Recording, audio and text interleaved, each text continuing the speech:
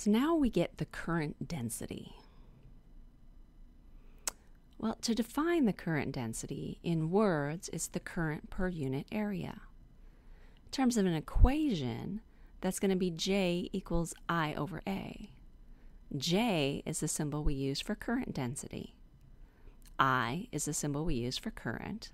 A is the symbol we use for area. Using the J for current density is partly because we just have to reuse a lot of symbols, so J is not being used for very much. We use J for current density. Now if we look at the units for current density, well, current is measured in units of amps. Area is measured in units of meters squared. Now be very careful here because I've got the A for amperes, which is the unit for current, and the A for area, which is the variable symbol. Don't get those confused. So together, these mean that my current density, J, has units of amps per meter squared. And we don't have another unit assigned to that. It's just amps per meter squared.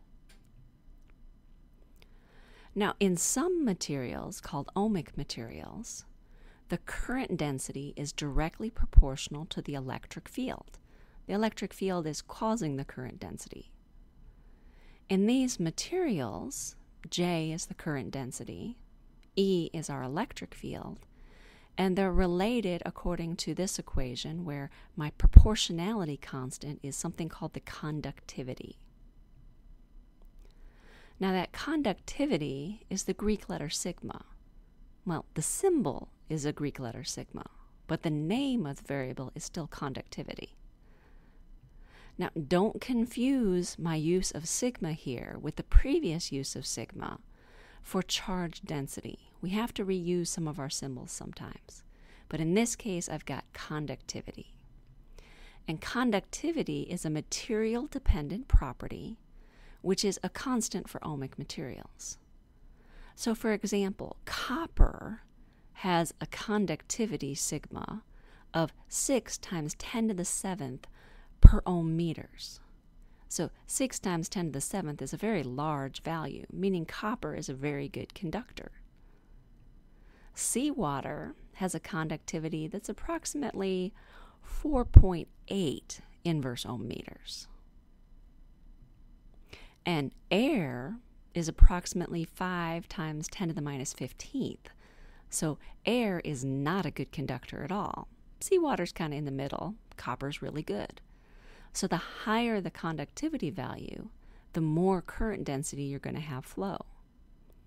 Now, my units here is 1 over ohm meters, which can either be written as the 1 over ohm meters or written as this inverse ohm meters.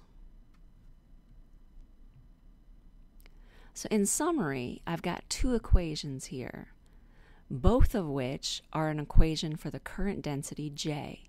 One in terms of the current and area, the other one in terms of the conductivity and electric field.